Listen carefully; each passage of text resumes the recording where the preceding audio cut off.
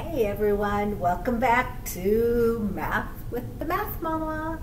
And today we're going to talk about exponent rules. But before we start our exponent rules, we're going to start with the definition of exponents. So, your definition of exponents.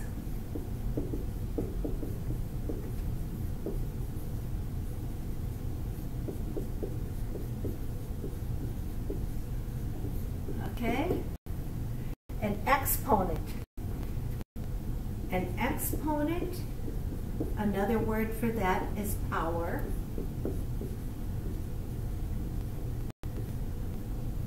Orders the number of times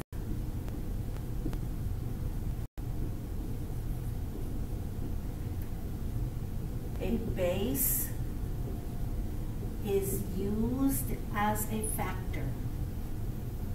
Now, I know we've just said a whole mouthful of mathematical words such as base, factor, power, okay? These are words that you may not know what they mean.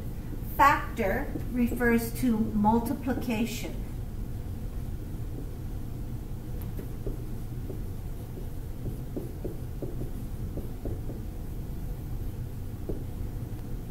Okay? This times this. This is a factor, and this is a factor.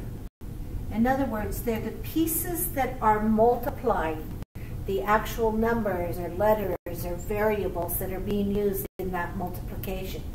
Those are what factors are, okay? A base.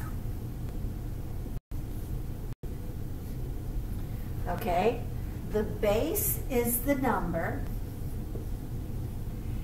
that is being taken to the exponent, or the other word for this is power. So therefore, this 3 to the 4th power means 3 times 3 times 3 times 3. In other words, when I multiply that all together, this is equal to 81.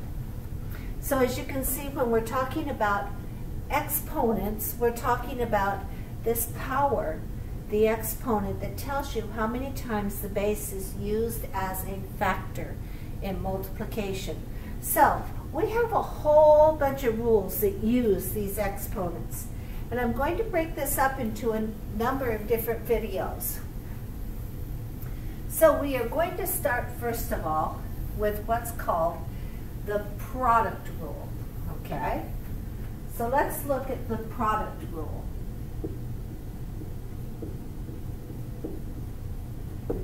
The product rule has two conditions.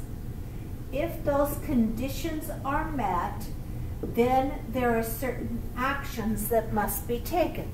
Okay, so my first condition is number 1, it must be multiplication. Okay? And the second condition is it must have the same base.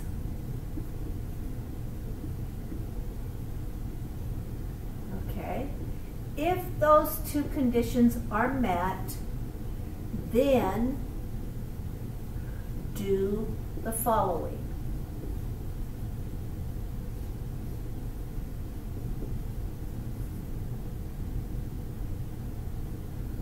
Number 1, keep the base the same. And number 2, add the exponents.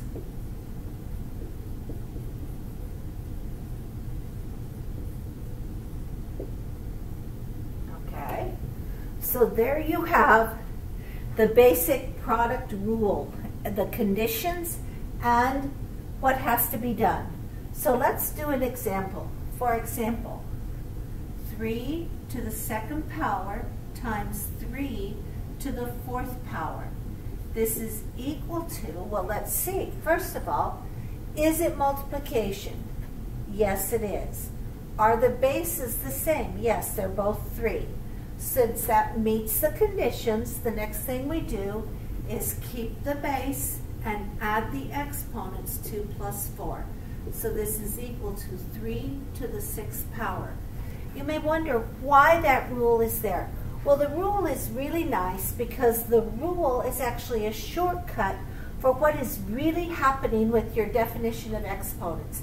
Remember, definition of an exponent says this is 3 to the 2nd power, which is 3 times 3, times 3 to the 4th power, which is 3 times 3 times 3 times 3, and that makes 3 is the base, and it's used 1, 2, 3, 4, 5, 6 times as a factor. So you see, whether you break it down by definition of exponent or whether you use the product rule, you will get exactly the same answer because they are exactly the same thing. So that's what we're doing with the product rule, okay? So let's look at another one.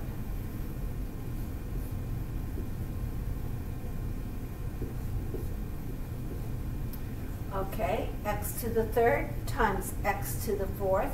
Multiplication, keep the base because it is the same. Add the exponents, 3 plus 4, which is 7. As you can see, this is pretty straightforward, and it doesn't take lots of work to do this. Now let's make a more complex problem.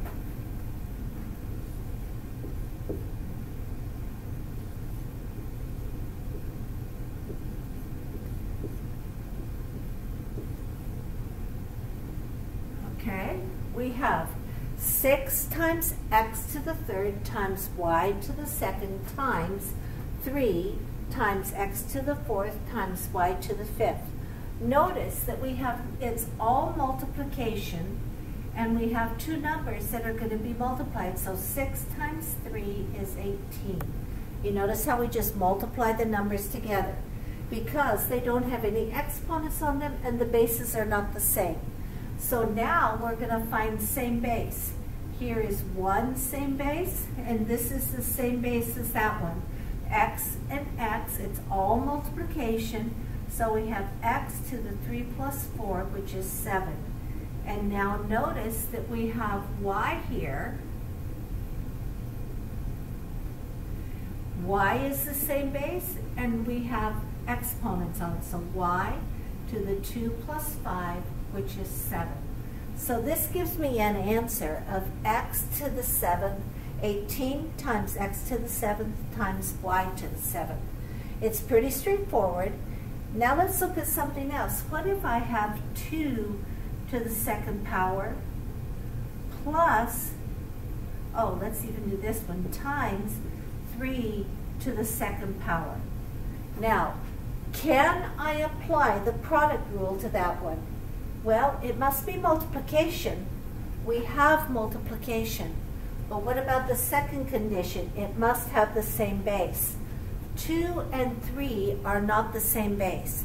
Therefore, we cannot apply the product rule. Instead, what we will have to do is actually work this out. 2 to the 2nd power is 2 times 2, which is 4, times 3 to the 2nd power, which is 3 times 3, which is 9, and 4 times 9 is 36. So you can still simplify it, but you cannot use the product rule. Let's try another one. 3 to the 3rd power plus 3 to the 2nd power. Now let's look at that. Our base is the same, but it's addition, not multiplication. Therefore, you cannot use the product rule. And again, we will have to treat it like this, which is 3 times 3 times 3, which is 27, plus 3 times 3, which is 9, and 27 plus 9 is 36. So as you can see, we cannot apply the product rule if we do not have a multiplication, or if we do not have the same base. So those are the very key conditions to be able to apply your product rule.